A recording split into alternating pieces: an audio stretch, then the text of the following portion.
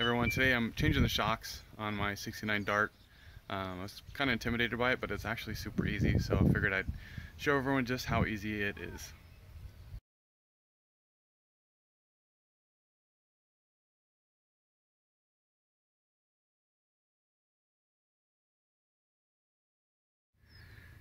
Just a reminder, the driver's side lugs are reverse threaded, so instead of lefty loosey, righty tighty, it's actually the opposite. I don't know if they thought they'd magically loosen up on their own back in the 60s, not sure when they switched it, but last time I was at Discount, they called me telling me I needed to take it to a place to cut off the lug bolts and get new ones and blah blah blah, until I reminded them that little fact, and all the teenagers working there right away, of course, magically could remove it just fine, and the tire was changed. So just a reminder. Here you can see I have it supported by the rear axle. I jacked it up from the center, and then I just put two jack stands on either side just so that it's safe. Of course, make sure that your parking brake is on, as well as it being in park and on a somewhat level surface with the front tires chucked as well, just so there's no surprises. So of course, attached to the I guess the lower part of the axle through these connectors, those are shackles or what you call that, but the thing that holds the leaf springs and everything together, it's not super, it came off pretty easy for me, unlike the lugs and a lot of other rusted on fasteners on this vehicle. I put a little bit of penetrant on there just to help me, but because they're rubber bushings, it's not like it's torqued on at all really. And the top one was a little harder to access, and I'll show you a better picture of that, but it really came off pretty easy, so I'm going to do that right now.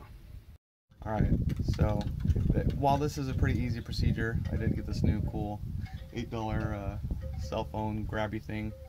Sorry for the cruise ship feel. Got a big bendy thing with a clamp, so get my $8 worth on Amazon, and now I can show you how to do things with both hands. So sorry for the douchey shirt, and if it is wobble, it is a little windy out in San Diego, so now you can see me actually using both hands so very easily.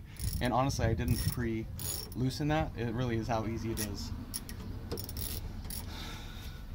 It comes off nice and easy, rusted or not. Know that there's always going to be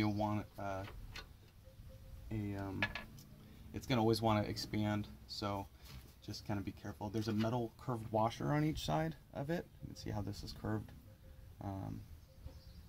And so it goes nut, curve in, the bushing that's built inside the bottom of the shock absorber, the other curved one, again, both towards the bushing, and then it really comes off. Like I said, there's a little pressure, so the really hardest part of this whole thing, once you've wrestled with the lugs, is just popping this thing off. Whether you want to use just a hammer, I mean, it's broken. There is some pressure in the shock, unless it's totally busted. But little fight, and use the metal curved washer on the other side, and it should pop off without too much grief. There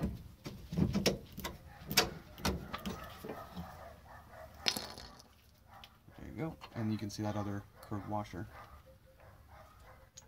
So again, they go like this. They kind of hug the bushing, and then the nut secures it onto that bolt. And then we'll do the top one. I'll get a shot of that. Alright, so you can see the red one is actually a new one. The blue one here is the old one. That's what we just disconnected. There's the whatchamacallit. So once you actually move this away from the, towards the center of the vehicle, it actually helps both loosen up that nut. That's not too much. It's not too tight on there as well. It was actually looser than the bottom one on the other side at least. So I'm going to undo that one, and I'll see you on the other side. Alright, so here's the old one. Of course, it's fully expanded. Here's the new one. It's tighter. When you put it on the top bolt, if you want to call it that, you can just one hand squish it or compress it. You use two hands. I mean, there's no reason you can't. You'll see when they come new, just to, I'm sure, save space, that they kind of have this cheap wire deal holding it. And again, you get work those biceps, and once you compress it, it just falls right off. So don't think you have to unwind it.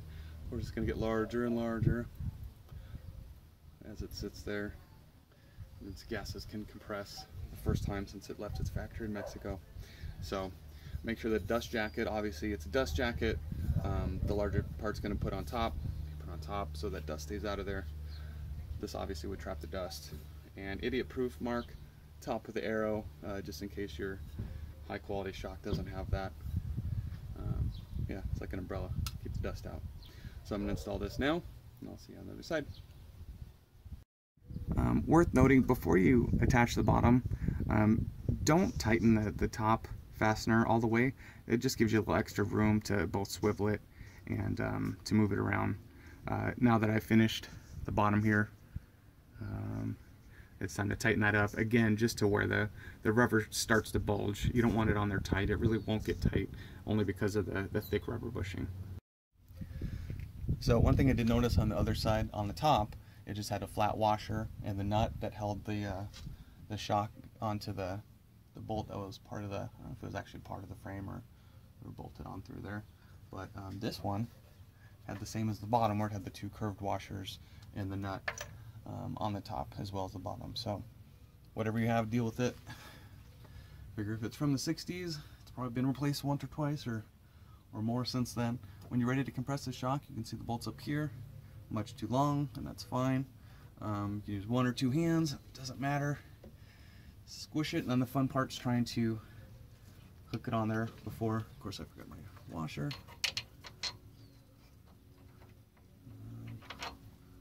I guess worth noting that there's two washers with different diameter holes, so I got it even mic proof. So push it up, try to catch it as it expands onto the mounting dealio. And that's the hardest part of the whole install or swap. And just like that. Give it some good torque, you'll see the rubber start to compress, and just saved yourself a whole lot of money in labor. I think I paid maybe 30 bucks for both of them. And while I was at the register, I said to text some numbers or some name to some numbers at AutoZone, and I got $7 off 30, so I paid probably 25 bucks after tax for both of them. I did call around to some shops. It was, I mean, 100 something to even talk about it, so not that I would have, I just wanted to see how much it would cost. So again, once you see the bushings start to squish out, and the paint may crack just because, I mean, there's no reason to paint the rubber, but I'm sure it'd be more expensive for them to not paint it. So now that that's in there good, the top's good, you just it's time to put the tires back on and have a nicer ride. And thanks for watching.